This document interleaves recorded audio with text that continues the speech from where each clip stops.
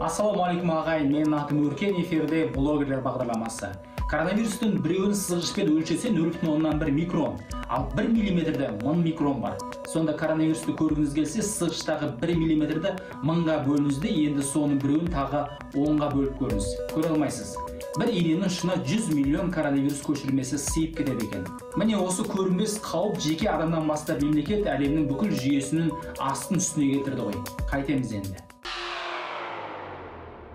ақш-тағы ұлы депрессия кезінде халықтың 25% жұмыссыз қалып қойған еді. Ал мынау коронавирус пандемиясына байланысты ақш-тағы жұмыссыздар саны 22 миллионға жеткен. Апта сайын шамамен 5-6 миллионға өсіп келеді екен. Әлемнің ең ірі экономикасы және коронавирусты да ең көп жұқтырған елді енді не күтіп тұр? Жалпы ақш-та 30 миллионға жуық шағын және орта бизнес нысаны бар. Ол бұл елдегі бизнестің 99% деген сөз. Және 59 миллион адамды жұмыспен қамтамасыз етеді. Қазіргі жағдайдағы үйде бол шарасына орай, шағын және орта бизнестің 90% уақытша жұмысын тоқтатқан. Егер олар маусымның соңына дейін қайта іске қосылмаса, жартысы банкрот болуы ықтимал. 15 миллион бизнестің банкрот болуы миллиондаған адамның карантиннен кейін қайта жұмыс таба алмайтынын білдіреді. Демек, халықтың сатып алу мүмкіндігі күрт төмендейді. ақш нарығын ең бай етіп көрсететін тұтынушы экономикасы кішірейеді. Сол үшін де Трамп үйде бол шарасын тезірек алып тастауды қайта-қайта айтып жатыр. Ол үшін экономика маңыздырақ болып тұр. Америкалықтар алдында үлкен әрі маңызды шешім тұр. Не 200 мың, 300 мың адамның өліміне бей-жай қарап бизнесті қайта жандандырады, немесе адам өлімін азайту үшін экономиканы құрбандыққа шалады. Оңай таңдау емес. Ары қарай кеттік. Пандемияны толық еңсерген елдер қазір Қытай, Оңтүстік Корея, Исландия, Австрия, Австралия және Жаңа Зеландия болып тұр. Тек осы елдерде ғана тәулік ішіндегі жұғу көрсеткіші мүлдем тоқтады деуге болады. Бұл әрине тактикалық жеңістер. Ал біз әлемде алғашқылардың бірі болып, баққа коронавирус қаупі туралы 29 желтоқсанда хабарладық. 6 қаңтардан бастап күресе бастады. 2 ақпаннан бастап шетелдік ПЦР тестілерді алып келіп, тексере бастады. Өзі испан тұмауының тәжірибесі көрсеткендей, мұндай індетті карантинді кім ерте жариялап, кеш аяқтап және тәртіпті қаттырақ ұстаса ғана жеңеді. Ал коронавирустың қаупін сол испан тұмауымен салыстыруға келеді. Ол 100 жыл бұрын 2 миллиард адамның 50-ден 100 миллион адамына дейін алып кетіп еді. Ал ковид 8 миллиард адамның қаншасының ажалына себеп болар екен? Мұны ешкім білмейді.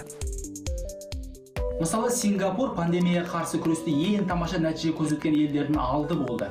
Бәрінен бұрын бұрынғы өміріне оралған еді. Бірақ мұнысы қателік болды, себебі соңғы күндер Сингапурдағы кейстер саны 2 есеге өскен, яғни вирус толықтай жойылмағандықтан қайта тарала бастады. Енді Сингапур билігі карантиндік тәртіпті 18 айға дейін жалғастыру сценарийін қарастырып жатыр екен. Бұл Жолдас Өрісбайдың жазғанынан еді, ал Руслан Меделбек Чехиядан мынадай хабар әкелді.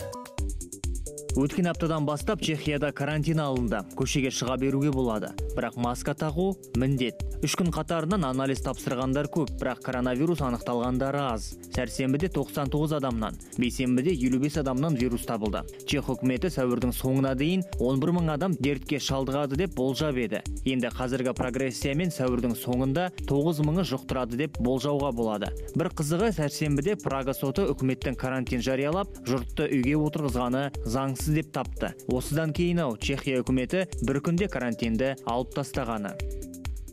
Енді Қазақстаннан да осындай бір сүйінші хабар келсе дейді. Ал бізде нендей жаңалықтар болып жатыр? Білесіздер, 16 наурыздан бері 116 университет, академия, институтың қашықтықтан оқытуға көшкен болатын. Енді карантин шектеулері жалғаса беретін болса, дипломдық жұмыстар да онлайн қорғалатын болады. Енді студент емтиханды қашықтықтан тапсыра алмаса, емтиханын кейінге ысыралады. Сонымен дипломдық жұмыстарды қорғау онлайн өтеді, ал кешендік емтиханды қашықтықтан тапсырады. Біріккен ұлттар ұйымының даму жөніндегі бағдарламасы Қазақстанға $200 мың бөледі. Бұл сома коронавируспен күреске жұмсалады. Ал елдегі ауруханаларға коронавирусты жұқтырғандардың ем-домына арналған 39 миллиард теңгеге татитын дәрі-дәрмектер жеткізілді. Бүгінгі күні коронавируспен ауырғандарды емдеуге 16 мың медициналық қызметкер жұмылдырылған. Ал жалпы еліміз бойынша 4 мыңға жуық дәрігер жетіспейді екен. Әсіресе эпидемиологтар тапшы. Бүгінге осы, аман сау болыңыздар.